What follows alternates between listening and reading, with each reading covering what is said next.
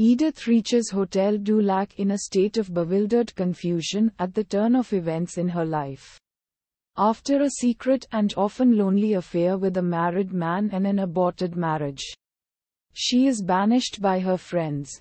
They advise her to go on probation, so as to grow up, be a woman, and atone for her mistakes. Edith comes to the hotel swearing not to change.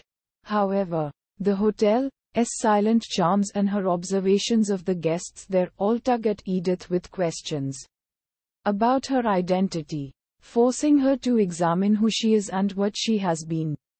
At the hotel, she observes people from different walks of life.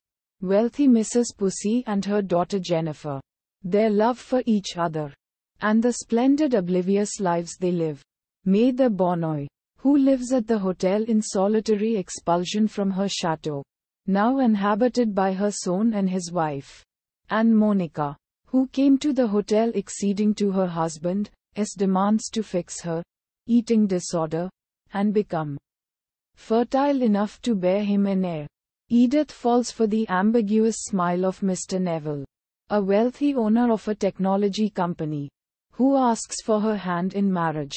Neville is looking for a safe wife who will maintain his mansion as a home and social venue.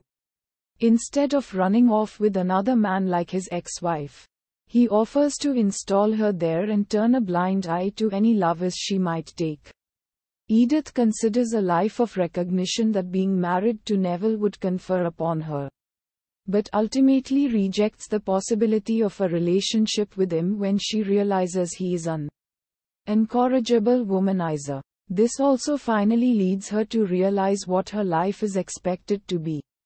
Once again, she breaks chains and decides to take things into her own hands and leaves Hotel du Lac.